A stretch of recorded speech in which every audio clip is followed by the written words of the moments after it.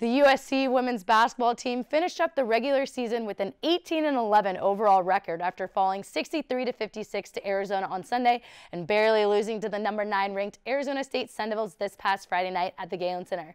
I'm joined here with Jacqueline. Jacqueline, what happened this weekend and why was Sunday so special? So not only did Sunday mark the end of the regular season, but also there was a pregame celebration to honor departing seniors Brianna Barrett and Temi Fagbenle. So Caroline, what legacy did these seniors leave with the women of Troy?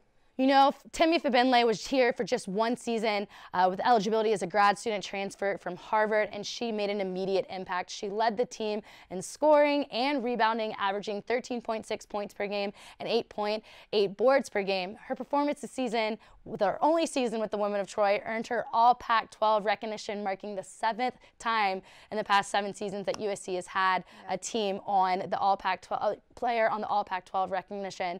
The other senior is a veteran leader for this women of Troy team. Brianna Barrett came into this year coming off a rock star junior season. She started all 30 games last year and led the team in steals.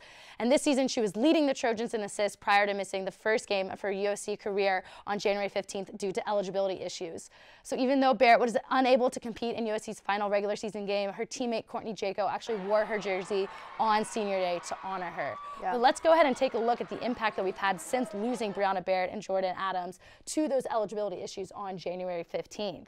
It's pretty drastic. Yeah, no, it really is. If you look at these numbers, there are some crazy differences. So Brianna Barrett and Jordan Adams were suspended due to eligibility issues in early January, like Caroline said. So before the suspension, the women of Troy were 14-2, averaging about 73 points per game, 16 assists, and 40 rebounds. However, look at how these numbers dropped. The Trojans went 4-10 after the suspension, and averaging just 59 points per game, 11 assists, and 32 rebounds. So these disparities in these numbers just show you how important Barrett and Adams were to the team.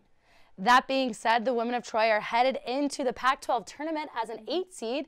They face the Washington State Cougars on Thursday night at 6 p.m. and it's going to be a tough matchup for them. They split decisions with Washington State earlier this year, so they won at home and lost up in Washington. But the winner of this game, it's a tough road to the championship because they face the #1 state, Oregon State Beavers. USC lost both games to Oregon State, so it's going to be a tough matchup if they want to make it to the conference championship. Most definitely, but I think we're ready. I think so too.